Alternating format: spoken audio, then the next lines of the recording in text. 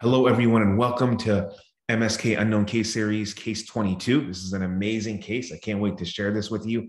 We have two MRI images. We have an axial T2 fat sat image on the left and a sagittal T2 fat sat image on the right. This is of the elbow, and we're looking at the elbow right here. This, of course, is the proximal ulna here. This is the trochlea here. And the question that I have for all of you guys is the integrity of what structure determines the degree of retraction of the pathology shown? Is it the cubital tunnel, the bicipital radial bursa, the antecubital fossa, or the lacertus fibrosus? The integrity of what structure determines the degree of retraction of the pathology shown? So we have this axial T2 fat sat image through the elbow. This here is the radius, the circular bone here in cross section is the radius. This is the ulna. We obviously have subcutaneous edema, anteriorly.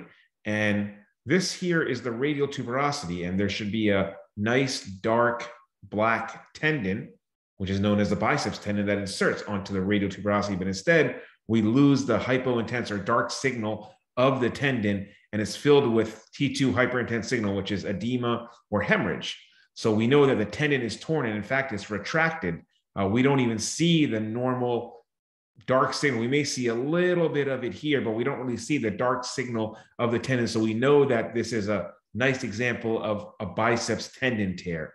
So the degree of retraction of the biceps tendon is determined by the bicipital aponeurosis or the lacertus fibrosis. So the answer here is, of course, the lacertus fibrosis.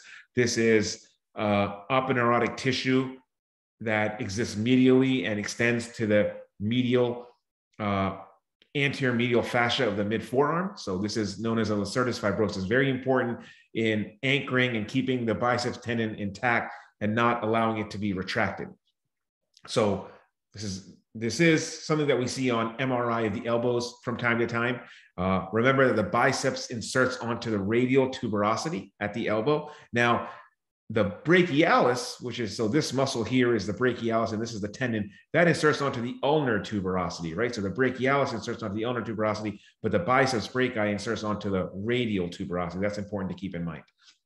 Biceps tears are much more common actually at the shoulder than the elbow, but I'm showing you an elbow case. In this particular case, they're usually traumatic. They usually present with pain, swelling, and the Popeye sign. The Popeye sign, of course, is this focal bulge. You can palpate a focal bulge in your mid-arm secondary to the retracted biceps tendon. So typically that's how it can present. Sometimes patients feel a feeling or a sensation of popping as they tear the tendon. Okay. And of course, the lacertus fibrosis or the bicipital aponeurosis, they're synonymous terms. That structure determines the degree of retraction of the tendon. Very important to, of course, keep in mind. And, typically if there's a large degree of retraction, surgical reattachment is often necessary. Now, of course, if there's, chronic tendinopathy or a very low grade partial tear, sometimes they can manage it conservatively. But in my experience, most bicep tendon tears require surgical reattachment. So thank you so much. I hope this was helpful. Tune in next week for another super high yield MSK case to help you ace your core exam. Thank you so much.